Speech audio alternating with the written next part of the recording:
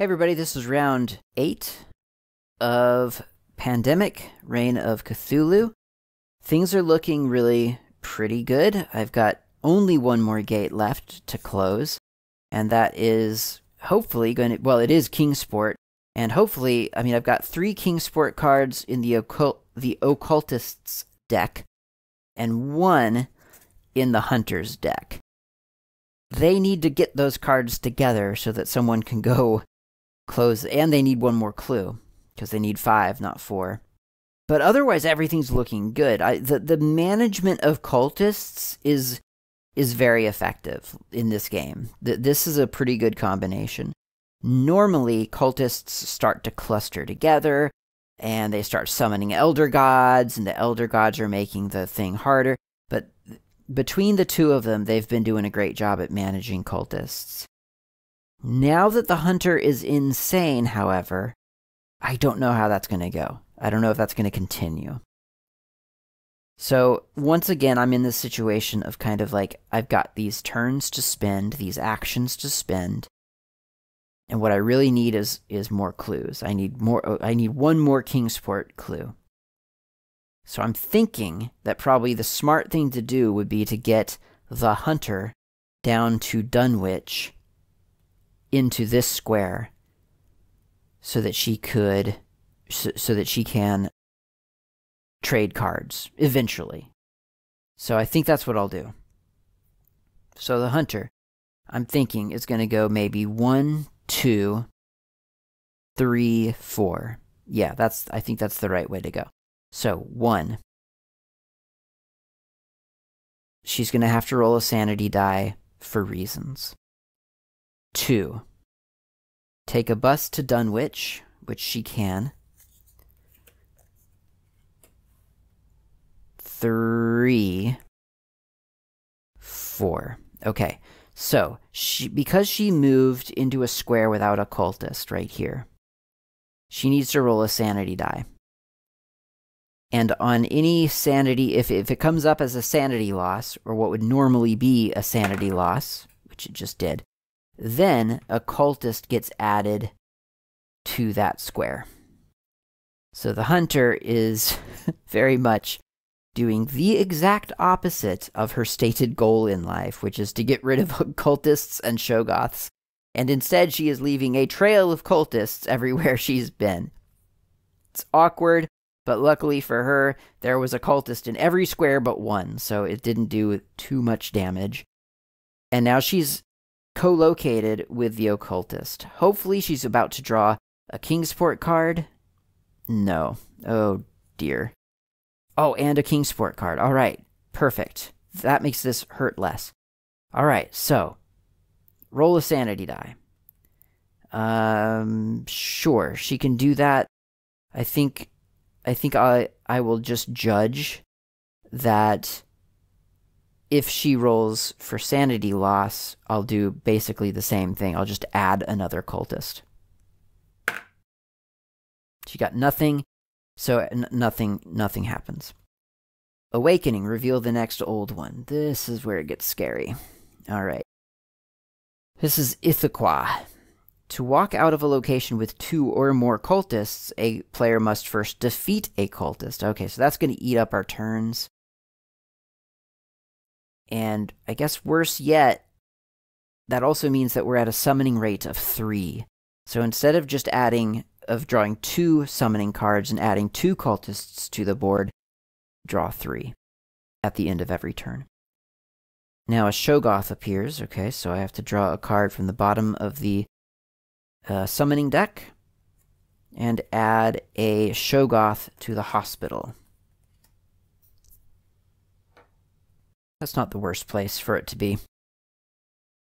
And then what else happens during an Evil Stirs phase? Oh yeah.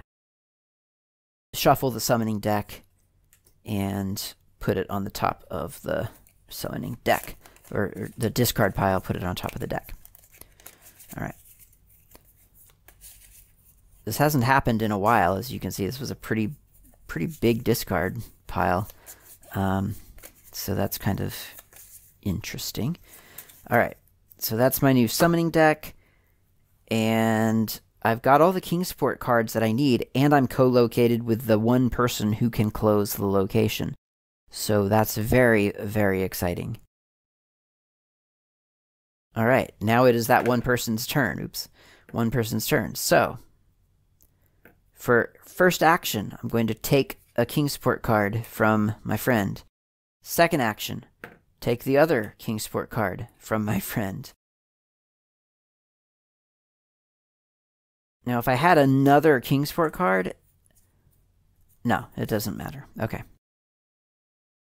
So that's second action.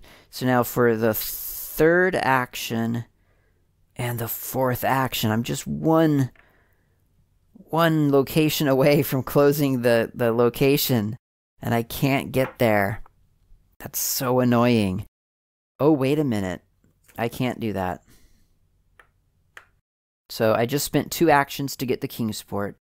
She wants to move here, but there's a new rule on the board that says to move out of a square with 2 or more cultists, you have to eat an action to get rid of a cultist.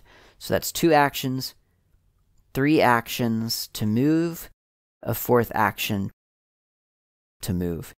Now, here's the thing. I could gamble.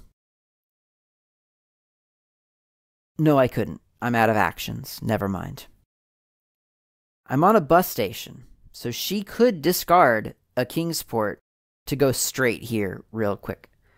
But that she would have to have an action for that, and I'm out of actions, so that doesn't apply.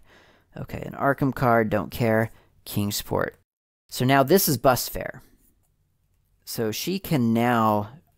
First of all, she needs to discard down. So 1, 2, 3, 4, 5, 6. 1, 2, 3, 4, 5, 6. Okay, that's 6 cards. She gets to keep 1 more card. I don't really care. Maybe the purple one, because that's where the Shoggoth is. Seems like, I don't know, in case I need to get there real quick, fast, whatever.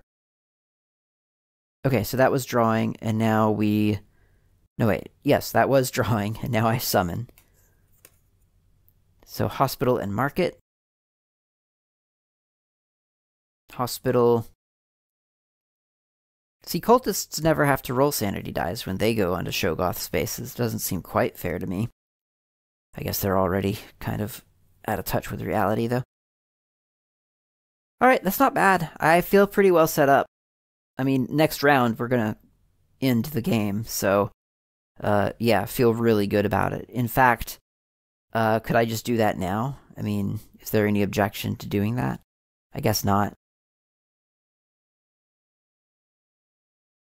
So this is the next round. So for the occultist's first action... Oh, wait. Remove 1 cultist. So that's 1, 2, 3, 4. Yeah, it's still... Okay, so perfect. So, action 1, get rid of a cultist. Action 2, move. Actually, she doesn't have to do that. Action 2, discard a Kingsport card to take a bus straight to the gateway. And then action 3, spend all the Kingsport cards to seal the gate. And we have... And then remove a cultist from each location in this town. And we've won the game. I mean, we've kind of won the game. Remember, way back in round 2, there was a situation where I had summoned a Shoggoth. And on the same summoning card that summoned the thing, it was a Shoggoth move. And so he moved to the portal. And then at the end of the turn... When I drew cards, he killed. He moved again, so that would have triggered the end game. So technically, I've lost this game once, but I've also won in an alternate reality. So I don't know if you've never played the game. As you can see, it's a lot of fun, and it's actually quite difficult. I'll probably play again with a different set of players, of characters.